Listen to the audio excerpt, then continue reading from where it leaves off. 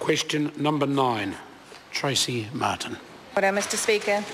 To the Minister for Women, does she support the Prime Minister's statement on election night that I will lead a government that will govern for all New Zealanders? Honourable Louise Upston. Mr Speaker, yes. Kia ora. Supplementary question, Tracey Martin. In what specific ways will the Minister for Women ensure that women fully benefit from the Prime Minister's aspirational statement? Honourable Louise Upston. Mr Speaker, there are many opportunities for women to contribute more in our economic growth. In particular, it's about making sure that women are aware of the opportunities in growing industries. Construction is a great example. The construction industry is growing, expected to be in double digits by the year 2017. So there's an opportunity for us to work with industries and employers and women, of course, to make sure that they're aware of those opportunities. Supplementary? Supplementary question, Tracey Martin. What priority does the Ministry for Women give its work programme for 2014-15 to the issue of sexual violence and abuse against women and girls? Honourable Louise Upston. Mr Speaker, any violence against women is abhorrent.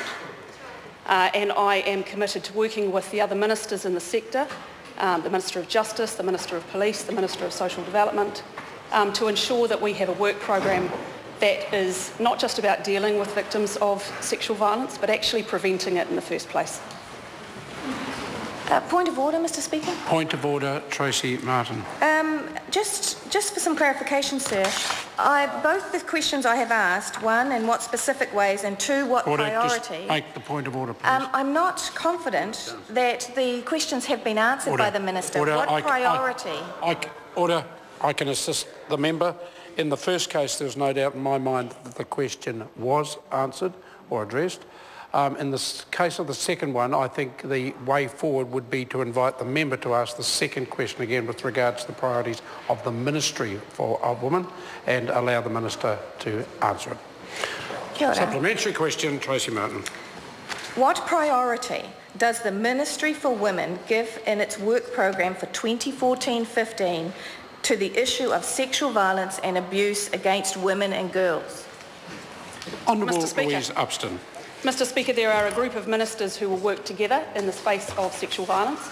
It will build on the work that was done in the previous Parliament. As the Minister for Women, I will proudly play an active part and will make that a priority for the year ahead.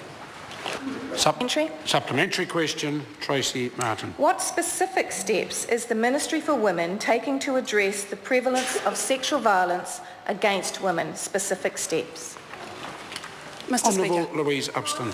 Mr Speaker, I've been in the role as the Minister of Women for 2 weeks. One of the things that I will be focusing on in the weeks and months ahead is focusing the work of the Ministry into the areas that count for New Zealanders. They will be aligned with the government's priorities, but I will make this commitment to the member. It is clear in New Zealand that sexual violence is intolerable.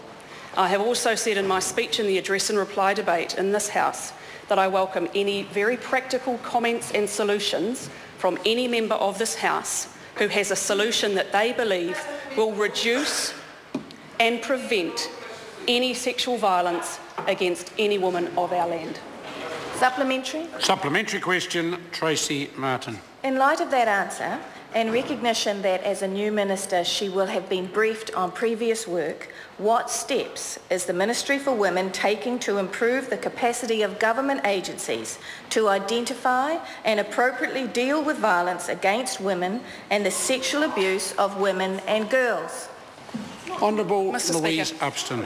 Mr Speaker, I want to reiterate the comment that I made in my previous answer. I will proudly work with the other ministers who are involved in this important work, and I will be working on the priorities with the Ministry according to the work that has already been undertaken and to work with our plan going forward.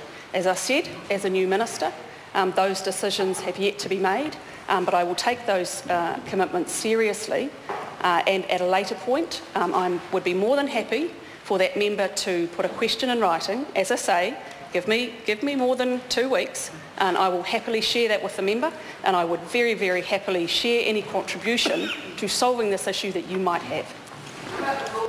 Question number 10, Ian Lees-Galloway. Thank you, Mr Speaker. My question is to the Minister